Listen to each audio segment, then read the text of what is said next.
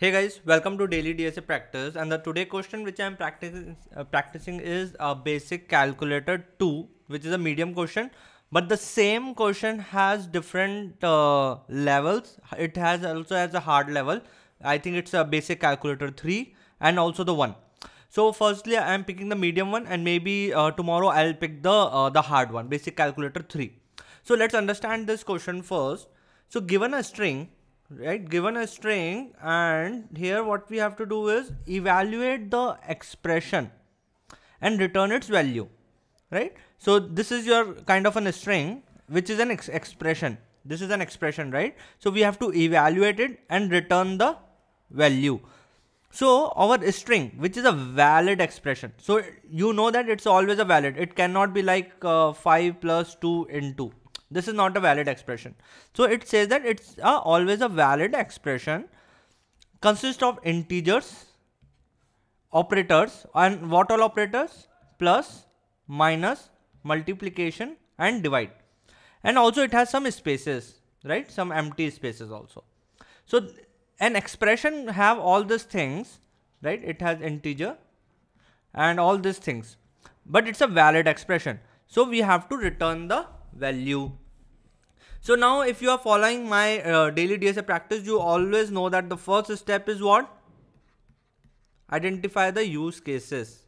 Without identify the use cases, never move to the second step. Okay, so let's first identify the use cases. So first use cases which I can identify is like, okay, what about if an expression only has 0, right? If an expression has only has 0, what should be the output? Output should be also 0, right? So that's okay. The second is, you should understand this is okay. So here in this example, they have 5 plus 2 into 2, but without spaces. There is no spaces, but the question says that spaces also is there. So what if it is like this? 4 divided by 2 and then space. So there is an space here, there is an space here, right? So this is still a valid expression and output should come as a 2. So our logic should able to handle this spaces, right? So there is one more example I want to tell you that let's take this example, 1 minus 1 plus 1. This is looks very easy, right? What should be the output for this one? What should be the output for this one? It should be positive 1. Okay, so this is the very basic use cases, and in the use cases itself we know that multiplication and divide has high priority and plus and minus are low priority, and the operators which are at same level we should give up precedence from left to right, okay. So now let's say if expression is here in this expression 1 minus 1 plus 1, so here minus and plus both are of the same priority. So what it should be? It should be left to right precedence. So first is minus, then it should be become this and then 1. It should not be like, okay, 1 plus 1, 1 minus, I did first this, it become 2 and it minus 1. That is wrong, right? So that's why I picked this use case, that you should be know that a same at same level operator have the precedence from left to right. Okay, so now we are understand the use cases. Now I'll tell you the approach it's like, and generally the mistake which happens. So I will take this example only, right? So generally what we do is, whenever the operators and evaluate the expression comes in our mind, we directly jump into our stack, right? This is what generally we do. We have, okay, we have num stack which will store the integer, and which we have operator stack which we will store the operator. So let's say currently my pointer is here, my num is 1, I stored 1 here, then it will become here, so I stored minus here, then I come 1 here, I stored again 1 here, then it become plus, I stored plus here, and then plus store here, and then we'll do is like 1, take the operator, pick the next one, 1, it become 2 and we push it, right? So we push it 2, then we'll put to 2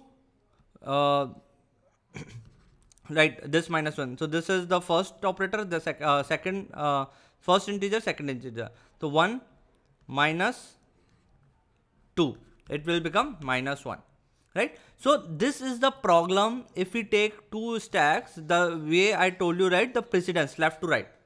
So when you take a two stack, this problem will comes in, right?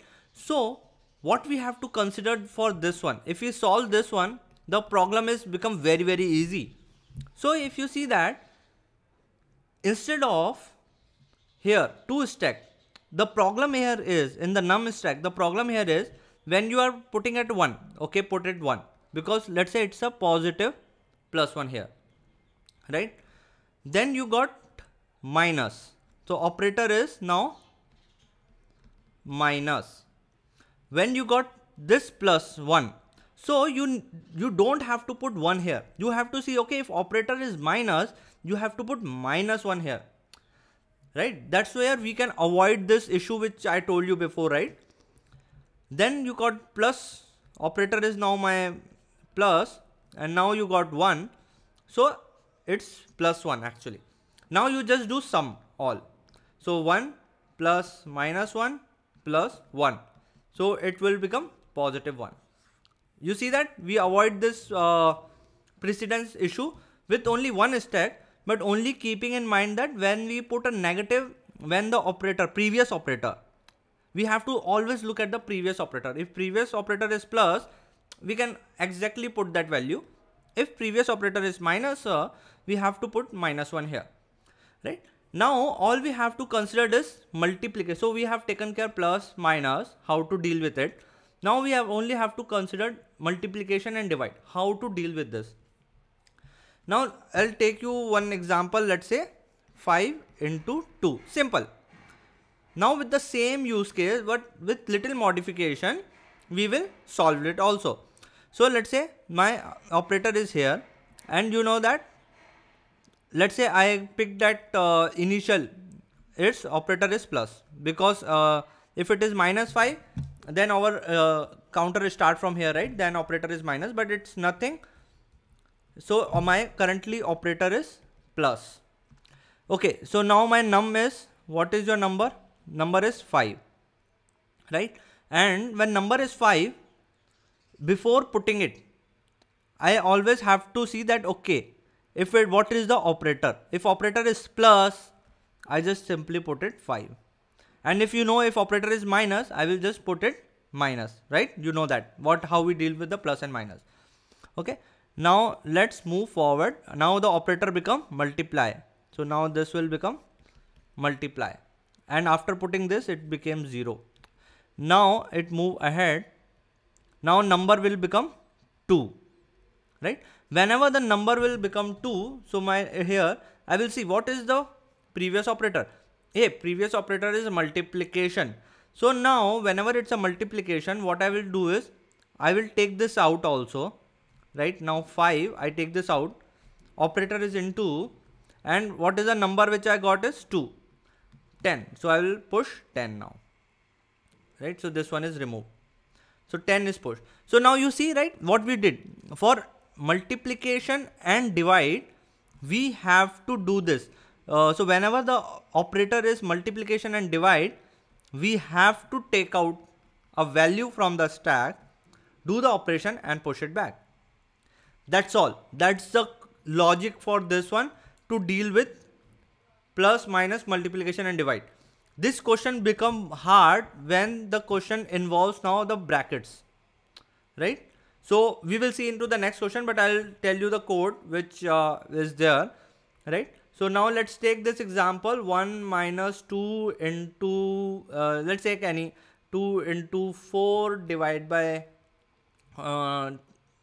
let's say again 4. Right, say this is the problem statement, right? So first thing which I am doing here now, let's see this one, okay?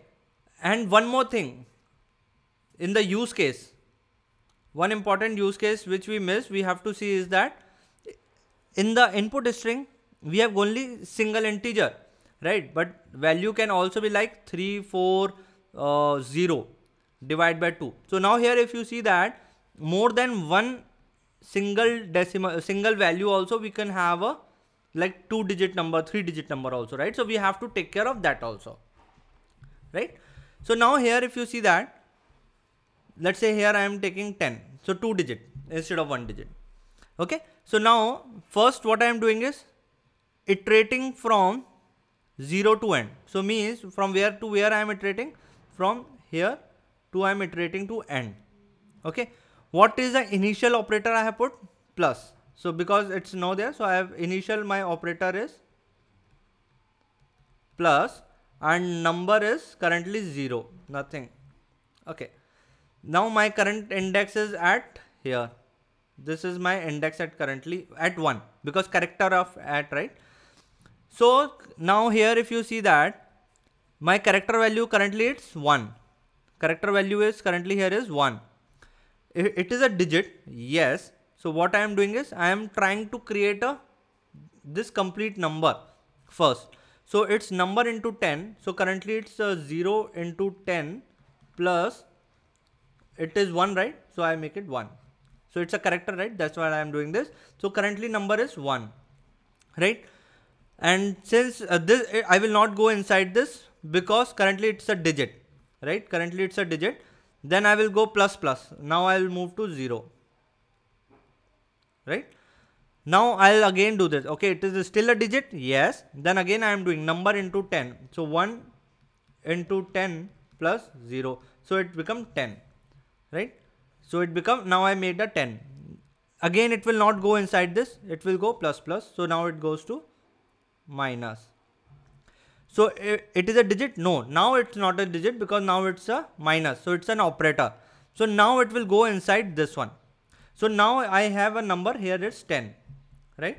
So before even working on minus, I already know that operator is plus. So you know how to deal with the plus and minus. So whenever it's a plus, I just directly push the number 10. Operator is plus, right? So directly push the number and now my number becomes 0 again, right? And currently I'm at operator. So I'll update my operator now. Operator become minus. Okay, I did this. Now I move ahead. Move ahead the same.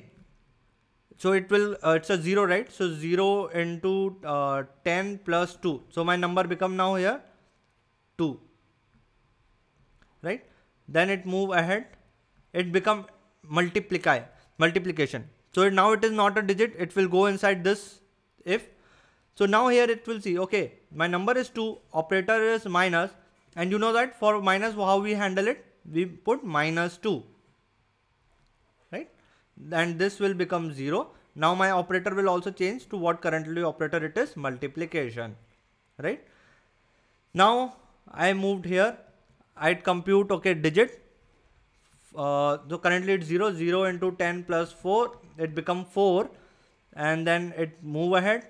It become divide. Okay, so it will not go inside this. It's now go inside this loop. So here I'll say that, okay, it is multiply.